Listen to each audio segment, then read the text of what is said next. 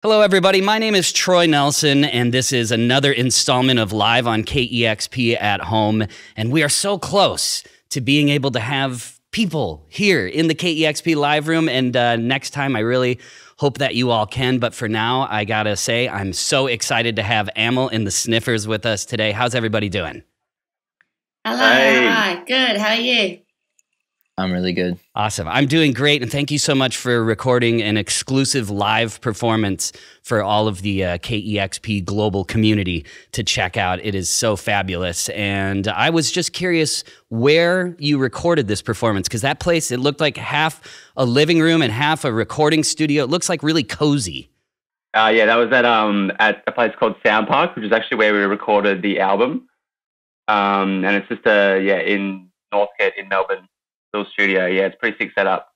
And who did you have? Are you engineering it yourselves, or because it sounds fabulous? That was done by Dan Luscombe, who produced the album. So, yeah, Comfort to Me was produced by Dan, and when we got this opportunity to do this KEXP thing, we were like, yeah, well, we may as well do it at Soundpark where we record the album. That would be a cool idea. And yeah, we hit up Dan to engineer it and mix it. So it was a fun little thing we put together. And so you're all also really comfortable with that place, I assume. Yeah, definitely. Yeah. Yeah, it's local to us. It's not far from where we live, and wasn't too much of a pain in the ass to load gear in there and stuff like that. So it was good. It was actually it ended up being 12 months to the day almost that we actually recorded the album. We ended up doing this. Really? Recording. Wow. Yeah. Amazing. Well, I know that people would love to check this out, so let's get into it. An exclusive live performance from Amyl and the Sniffers here on Live on KEXP at Home. Hi, we're Amyl and the Sniffers. This song's called Some Mutts.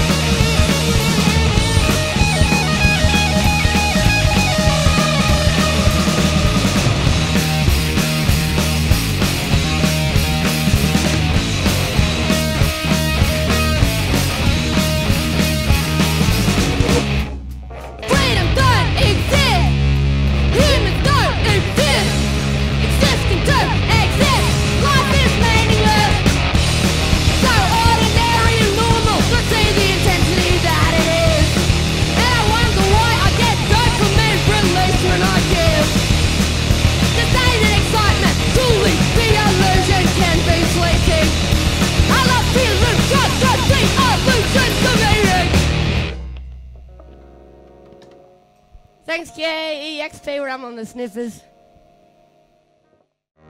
This song's called Don't Let It Cut Like You Love Me.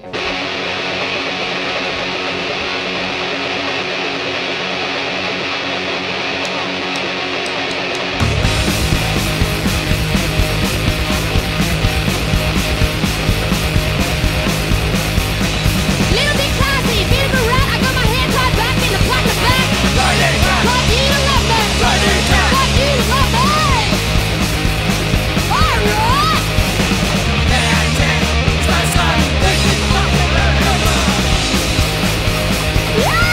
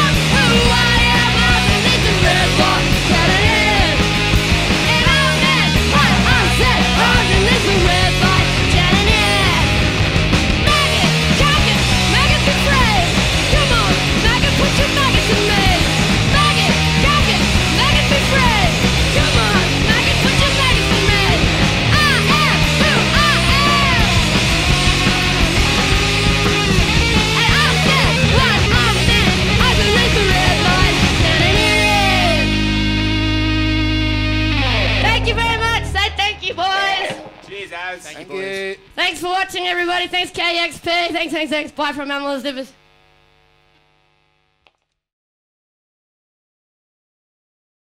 And there it is, an exclusive live performance for Live on KEXP at Home from Amyl and the Sniffers. And once again, thank you so much for taking the time to record that and to sit down with us here on KEXP today. And Amy just had a visitor who just visited your house. You had to run away for a second. I did have to run away for a second. I've just got some blind repairs man come through. And I had the doorbell ring, so I had to go let him in. That's amazing. He's blind and he's repairing your house. But they don't know if they can fix it yet or not, so wow. to be continued. So you have a blind repair. Yeah, so you have a person in there right now working on your blinds? Yeah, it's nice to have some company. Oh, working on your blinds. Yeah, I just have a few things I wanted to ask you because I've been watching all of these interviews with Amyl and the Sniffers over the past couple of years, and it seems like all these interviewers ask like the same questions all the time. It's amazing, like across the board. And so instead of asking you like all of those mundane questions like who are your influences or how did the band start or all of those questions that I hear over and over and over, I wanted to mention some certain artists or bands, and I would like to know, and any of you can jump in, I would like to know what comes to mind when you hear their name and what they mean to you personally, not as Amyl and the Sniffers as a band, as to you personally as an artist. So I'm just going to mention some names, and then whoever wants to speak up about it, I would love to know what they mean to you. So I'll start with X-Ray Specs. I love X-Ray Specs. I love them a lot. I didn't know who they were until, like, the band had probably been around for about a year, and then someone was like, oh, yeah, you must be influenced by X-Ray Specs. And I was like, who the fuck's that? And then, like, obviously Googled it, and I was like, oh, my God, this is the sickest thing I've ever heard in my life. I think, yeah, Polystyrene's amazing, and the music's amazing, and, like, the rocket, like, the guitars just fucking rock, and, yeah, it's awesome. I knew right when I heard it, and I ran into them late, too, but right when I heard Artificial, I was like, uh-oh, I knew I was in for it, and lo and behold. You nailed that impersonation. You even put the accent in? It has some tweaking to do. I'm trying to perfect it. Actually, it was the first time I ever did that. Okay, how about this band, the Radiators? Yeah, they're great too. I love that song. Don't worry, it's all right. I'll be coming home to see you tonight. I'm coming home to see you tonight. I think that's the only Don't one worry. I know. It's okay. I'll be coming home to see you today. I'm coming home to you. Yeah, we like them. I like them. I'm not that familiar with We love that Radiators, so song. Amyl and the Sniffers turned me on to the Radiators, so thank you so much for that. Sweet. There you Okay, go. what about... Make sure you check yours in your car. Yeah, absolutely. What about Drunk Mums? Oh, wow. Haven't heard that name in years. Drum Mums, for me personally, when I was a young boy, very impressionable in Melbourne. They played all the sickest shows. They were always the rowdiest, and they were the ones when I was young that I would be like, oh, I want to do what they're doing. And they would just play like local Melbourne shows, and they would always just go off. But I was like, they always had amazing energy with their songs, and Yeah, it was just all like of us as people would go along, like anytime we'd see them playing, we'd always try and like make sure we get a ticket and go see them. And, you know, that's like where our friendships kind of like formulated, really, going to shows like Drunk Mums. And I was curious about, I wore this shirt for Amyl and the Sniffers today. I was curious about, does anyone care about this The band Saints. deeply? The Yes, Saints. we do. We like them. We like the Saints as well. Yeah. You know your history. 100%. Yeah, I love the Saints. Actually, what's funny is this shirt I used to wear a lot. It was in heavy rotation like maybe 12 or 13 years ago. And then I was told by a friend of mine in the past that was like, never throw away rock and roll shirts. So I keep them in a tub once I sort of outgrow them or I kind of ran them through the cycle. And I thought about it today, literally 2 hours before I came to this interview. I'm like, I need to dig up my Saints shirt for Amyl and the Sniffers. I have to. And so I dug through and I found it and I put it on and I realized that the pandemic pounds I've put on is really stretching this baby to the max. So I'm trying to like, I'm glad the camera's like from here to here. It's and, Troy's favourite Saints cooked up. Yeah, I don't know if you've heard it or not, but do you know the band Tropical Fuckstorm? Oh, yes. Yeah, so I've actually done a cover of Perfect Day by the Saints with them. Really? Which was you got really, to work with the Saints? No, so with Tropical Fuckstorm, they covered This Perfect Day by the Saints, and I did the vocals on it. So that was pretty special. That's amazing. Yeah, they do an amazing rendition of the Bee Gees' "Staying Alive." Yeah. It's so cool. Yeah, super wavy. Yeah, that band is really great. Okay, what about the band Coffin? Oh, man. yes. No way. Right Yeah. here. That's Both of us. amazing. Check it out. This is like every day of our lives. What? Two of you Yeah. are wearing Coffin shirts? Yeah. Yeah, and what have I got underneath? I got PBR shirt, yeah. Yeah, they're a good friend Coffin. from Sydney, and they're like the sickest crew. Yeah. Just like really lovely people, and have like the sickest shows as well. And they always send us merch for free. That's why we're always wearing them. Yeah, there's not a moment in time you won't catch us. One of us will always have on Coffin merch at some point in time. Yeah. I think I have like 20, Yeah, they're really lovely people. 20 shirts or something. Yeah. Oh, and there's some Yeah, just and- fucking rip. Like they literally just rip. You just want to punch walls and live large. So for me, Their new song, City Sun, is that's amazing. what I was going to say. It's For amazing. me, who has It's not heard Coffin, where do I start? City Okay. Sun, then go to Fast Love, and then wherever you want from there. And then Done by White the Dog, Dogs. Done by the Dogs. White Dog. Yeah. Mm. Okay. God, they're amazing. I love them Yeah, so they're much. good. We were meant to do the States of them like before COVID and stuff, but obviously we couldn't. But that would just be the funnest tour ever Yep. because they're such troublemakers too. Oh, But they're not solely troublemakers. They're also good people, so they're the perfect combination. Right. Who in the band is really into powder monkeys? Me. Yeah. I don't know Yeah. powder monkeys. That's amazing. Yeah, Powder Monkeys formed out of a band. There was a band called God. They were all like 17-year-olds who wrote a very iconic Melbourne song, and then members of this band, Bored from Geelong, went on to form Powder Monkeys, and Powder Monkeys always used to support Dead Moon whenever Dead Moon came to Australia. And yeah, like they're like a mixture of like Motorhead and Rose Tattoo together. They play like Motorhead riffs, but like a bit slower. And yeah, I think like amazing guitar solos and amazing heavy riffs and amazing vocals, considering like Tim Hemmensley was only like 25 and he had like vocals like Lemmy. It's But amazing. the band God that they formed out from as well is like one of the best bands.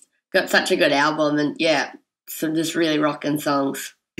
I definitely am going to check that out. So, lastly, and this one's more directed at you, Amy. What comes to mind, or how do you feel when you hear the name Kylie Minogue? I think she's pretty iconic. I think she's smaller than me, but I think she's had a wonderful career. I think she's amazing. I think she's amazing too. All right, so moving on, and anyone also can answer this question, but I'm curious what any of your upbringings were like. Was there music in the house? Did your parents actually turn you on to anything and listen to cool music, or did you feel like disassociated from them? Because like my parents were like much older than me, and they really don't have any artistic bones in their bodies, as sweet as they are. But I felt light years distant from them artistically. Did any of you have the blessing of having artistic musical parents? I was just curious. I didn't really. Any of us have musical parents, do we? No. My parents are massive music fans, and my parents, like my name's Declan, and they named me after a musician, Declan McManus, which is like Elvis Costello's real name. But like they played music for me all the time, but they weren't musicians. But I think like when I look back, I'm like, I feel like I was coerced into becoming a musician by my parents. I feel like I didn't really have a musical upbringing. Like my parents would just get like the 20 best beer songs or like best of Fleetwood Mac or whatever. So it wasn't like they had like in-depth musical knowledge, but thinking about it now, it's like when I was really little, my mum used to play flute at nursing homes. I don't know why she did that, but there was like a weird period of time where she did that, and I'd go along with her. And so maybe that's done something. And I also used to go to like a fair few car shows, and there was always kind of like rockabilly bands there, and I really liked them. But yeah, there was no like in-depth musical knowledge or like, severe music fans or anything like that. Just like pretty straight down the barrel rock, AC/DC and Fleetwood Mac, and yeah. I was seeing if Bryce had any say in that. Oh, yeah. Yeah, my dad had a pretty big record collection. Like, he was a hippie back in the day, so he's got some pretty wacky stuff on vinyl. But, yeah, me and my parents played any music or anything, and Mum didn't really have any records at all, I think, from memory. So, yeah, I don't really know where I kind of got my musicality from. I'll tell you something funny though. I remember, like all Mum and Dad's record collection. I think it was like 2 crates worth. And at some point, when me and my sister were little, they were like, "Oh, we haven't used these in years," so they just gave the boxes to me and my sister. And the reason they gave it to us is so we could just frisbee them up the driveway and smash them on the rocks. Yeah, I don't know where any musicality in me came from, because my parents, like, I think they like listened to, here I am like starting to get into like metal when I was maybe 13, 14, that's where it started. And then if they played any music at all, it was like Kenny Rogers, like, you gotta know when to hold them. And I'm just like, what? In the whole world. That was it. They didn't really listen to music. So I was very curious about your backgrounds there. And going on to the next question, and Amy, this one is directed at you, and I have to ask you, what is the difference between a hippo and a zippo?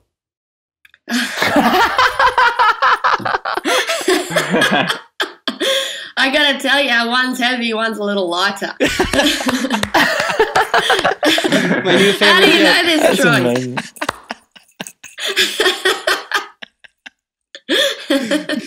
You introduced me to my new favorite joke.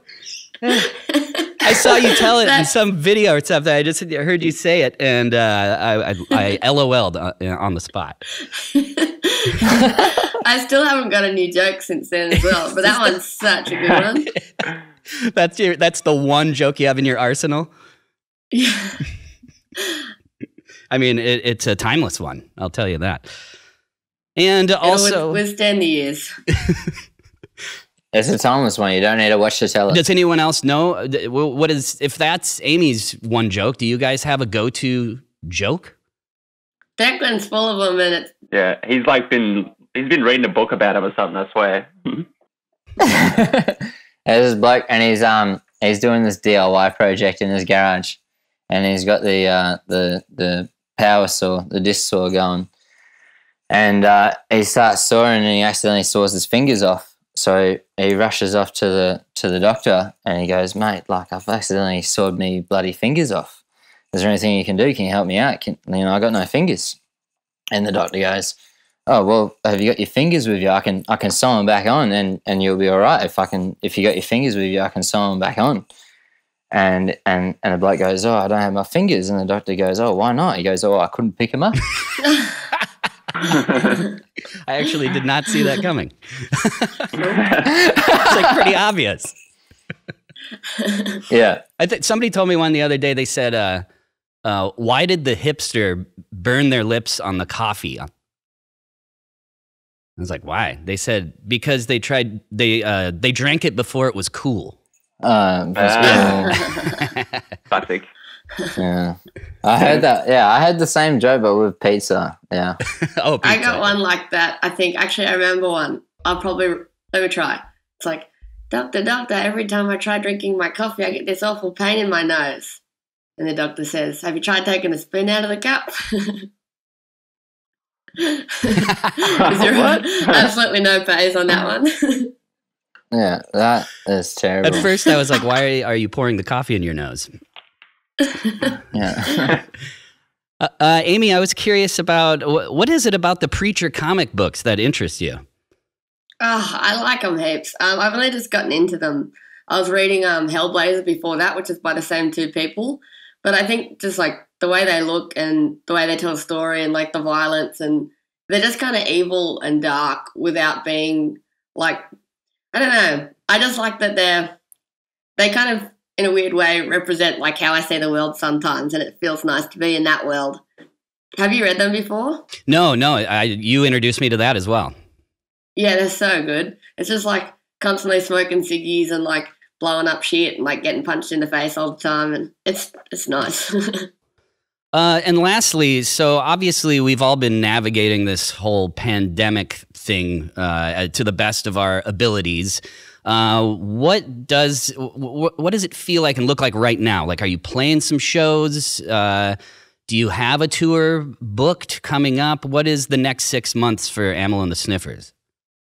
Well, we're currently still in lockdown with the 9 p.m. curfew. We've been in lockdown. This is our 6th one, and I think it's like our 3rd month. We've been in the longest lockdown in the world in Melbourne, but we're about to come out of it end of this month.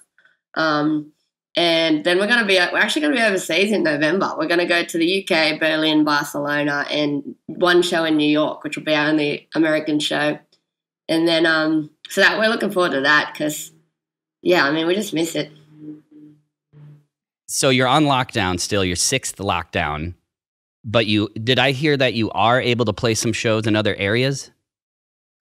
We haven't been able to, but we've got an exemption. Yes, so we'll be going overseas in November. So we'll be playing one show in New York, one show in Barcelona, one in Berlin, 2 in London, and that's it. Just a real quick run just to dip our toes back in and see what we can do.